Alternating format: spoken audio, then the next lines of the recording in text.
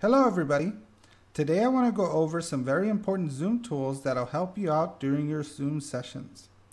The first two tools are going to help us with our mic and our camera. Now they're located on the bottom left of the screen.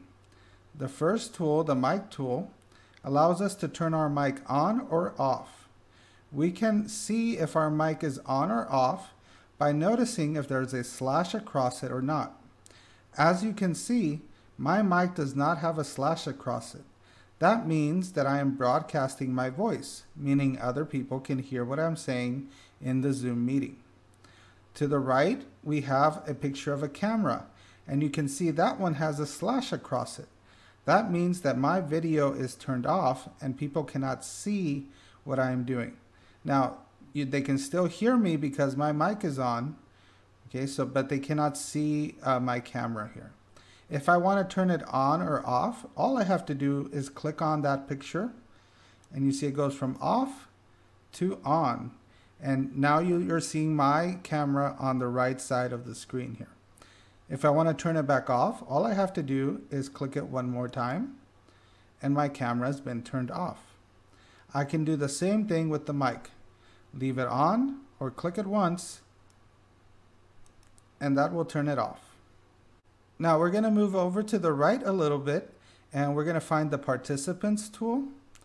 This tool has a list of all of the people in the meeting.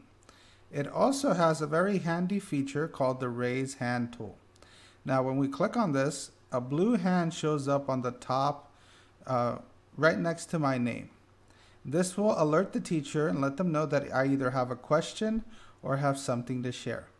So your teacher might ask you to press this tool and use this tool before unmuting yourself and talking in the middle of the session. If you are done asking your question, you can click here one more time and the hand will go away. Now, right next to participants, we have chat. When I click on chat, I get a second section on the right side.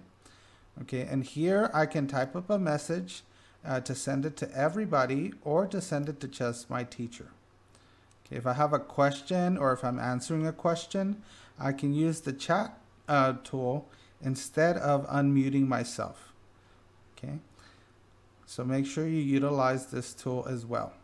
Now, sometimes when you open up Zoom, you open in something called a full screen.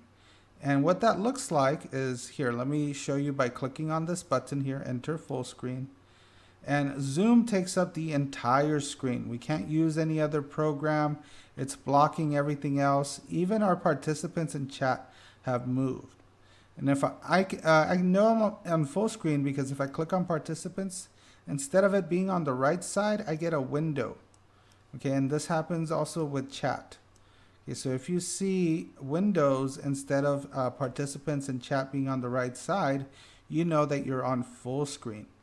To exit full screen, we're going to go up to the top where it says View Options, and then click Exit Full Screen. I'm going to click that, and now you see that my participants and my chat are both on the right side, just like I want them to be. Okay. That's it for today. Thank you for joining and have a good day.